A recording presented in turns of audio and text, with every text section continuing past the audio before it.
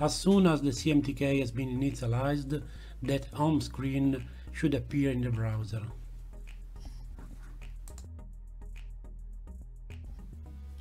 Clicking on the 3-point icon, then Settings, we get in the Setting menu.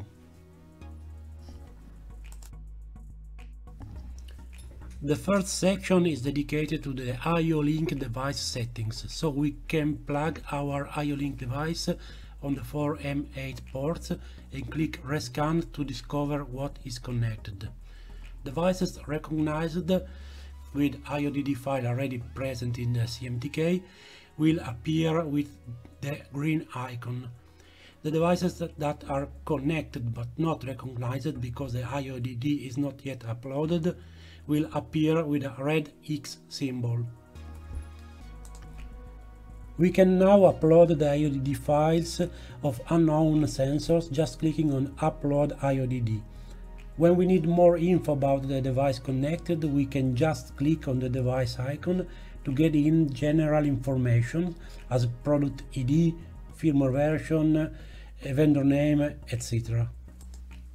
The IODD files can be found with the IODD Finder that you can find on IO-Link Consortium website, or even from the device vendor website. When the device icon is green, we can access its information.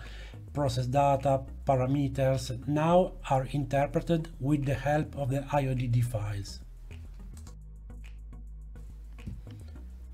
In the case of BCM connected, the first thing to do is to select the process data profile. Then you can navigate through all the other parameters to select, for example, your express configuration according to the kind of the machine that you want to monitor. We can also change manually the time window, the bandwidth, according to the vibration frequencies that you want to measure. So you can read also the preset alarm and pre-alarms for each possible measurement and change if it's needed. These thresholds limits will affect the status bits in the process data. These status bits are declared in the IODD file as Boolean, and by default Boolean variables are not recorded in the CMTK database.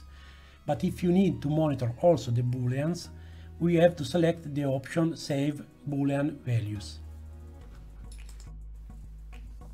Now the sensor data are set according to the application needs. Then we can get in the database section. First of all, we have to clear the database in order to delete the previous stored data. When we change the BCM sensor profile, it is always good to clear the database, otherwise the CMTK will create a widget in the dashboard for each measurement, old ones and new ones.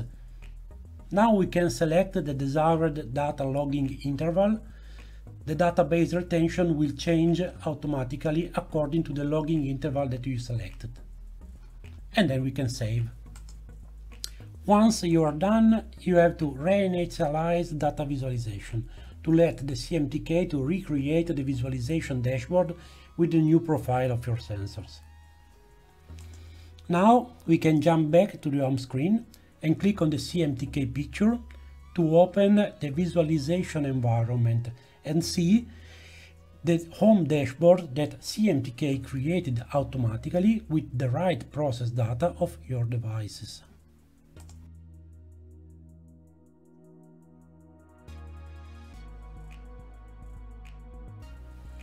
If you generate automatically the visualization after activating Boolean values, an extra graph with all the Boolean values will be generated and displayed automatically.